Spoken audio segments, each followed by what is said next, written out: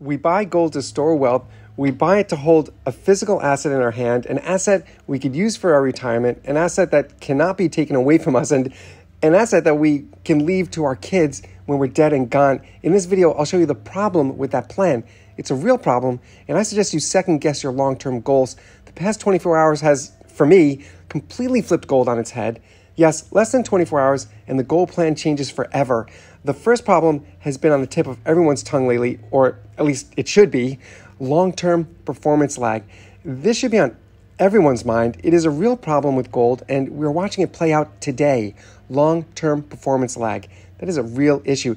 Experts are telling us that the new hike in gold price, hovering at $2,000, that new hike is our baseline now. Ouch. That hurts for two reasons. First, it is far out of reach for all of us. And second, the theory of long-term performance lag tells us we should begin storing our wealth in silver instead of gold. The idea is this. Gold price fluctuates, but typically hovers around a specific baseline. And because of this fluctuation and hovering dynamic, gold has a tendency to lag in its appreciation. Let that sit in your mind for the next 24 hours, and you'll be changing your gold plan. I'm telling you, really think about it. Do not let inertia get in your way. You know what I mean by inertia, right? I mean, we all focus on the increase seen in the past 20 years. Yes, gold was selling at $400 per ounce 20 years ago, but the increase up to today's $2,000 was not a steady incline. It was not even a staircase.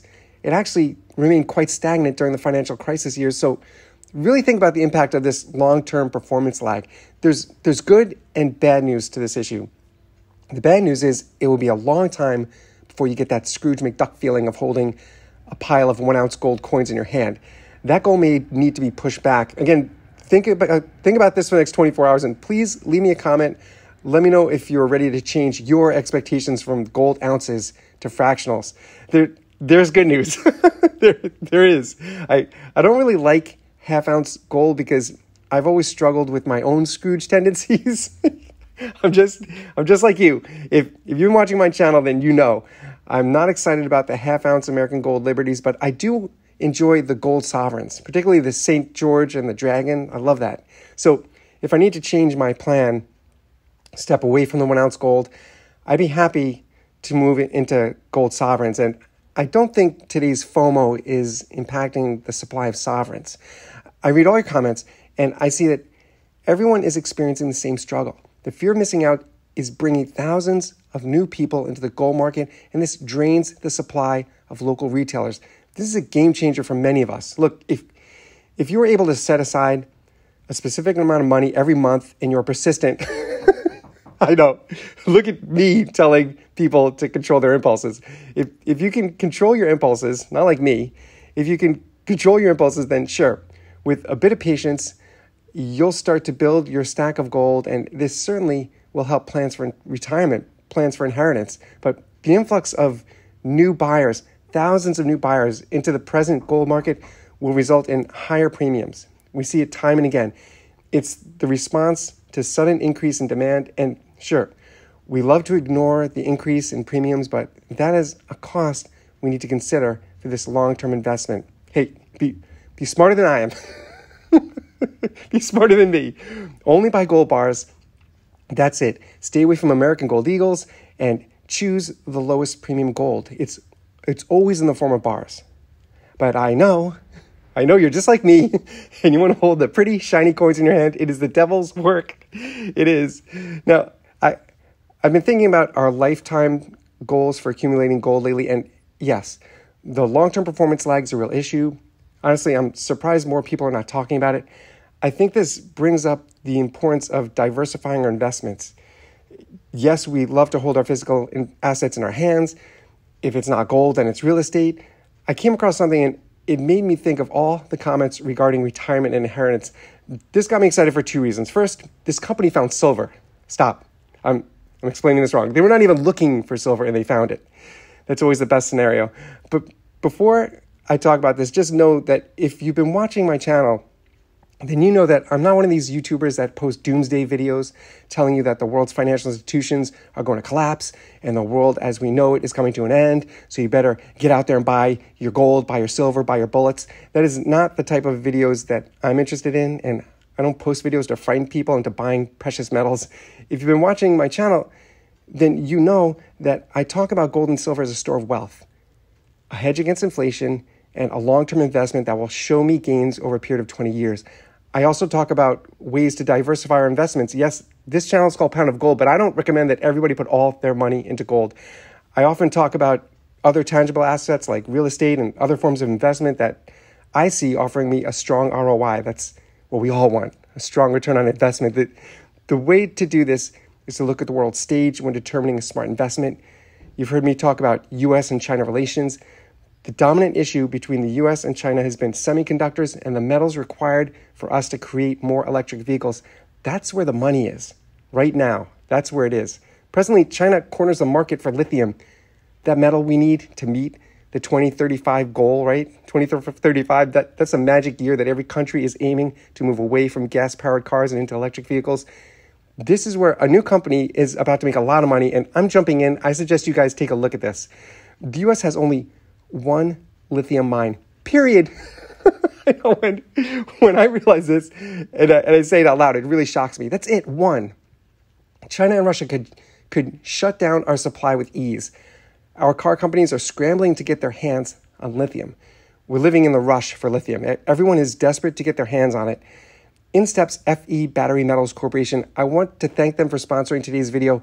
If you're interested in diversifying your investments, and I know you are, you're going to want to check out FE Battery Metals. That's their ticker on the screen, FEMFF. These guys are doing exactly what I would do. They're mining for lithium, and as you know, you've heard me say this before, the time to get in on these companies is when they're starting to mine. Once they hit lithium and announce their drilling results, the price will skyrocket. That's why I'm so excited to talk about this company, because this is the perfect opportunity to jump in. I'm jumping in, and as you've seen on my channel, I love talking about fresh, new mining companies that are just starting to drill. The stock prices are low because this is the time to jump. Look, at the time of this recording, their stock price is 38 cents. You pick up a few, it's a couple of bucks? So yes, I read all your comments, all your emails, and I do appreciate the emails thanking me for giving this type of advice, but really the thanks is to you because you're doing your due diligence of researching companies like this and knowing when to jump in. Gold, silver, lithium. The time to jump in on these companies is when they are starting to drill. You want to get in on this before they announce their results because presently the stock price is so low. And that's why I'm investing now. Now, FE Battery Metals is a small market cap company and they're doing everything right. My secret to success for me has always been to look at someone else's success and learn from how they do things right. FE Battery Metals bought land next to the key lithium mining territory in Canada. They know there's lithium there. The mines are already successful. This company has bought land close to the successful mines, and they're drilling and drilling and drilling. I'm excited about this because the demand for lithium is intense. The race is on, and drilling in the area that they're drilling in is absolutely genius. They also have the infrastructure needed to process the lithium. They don't need to outsource and process. It's all done in-house. Look, the United States has one lithium mine, and we've been told daily about this plan for electric vehicle rollout in 2035. Everyone's scrambling to get this metal.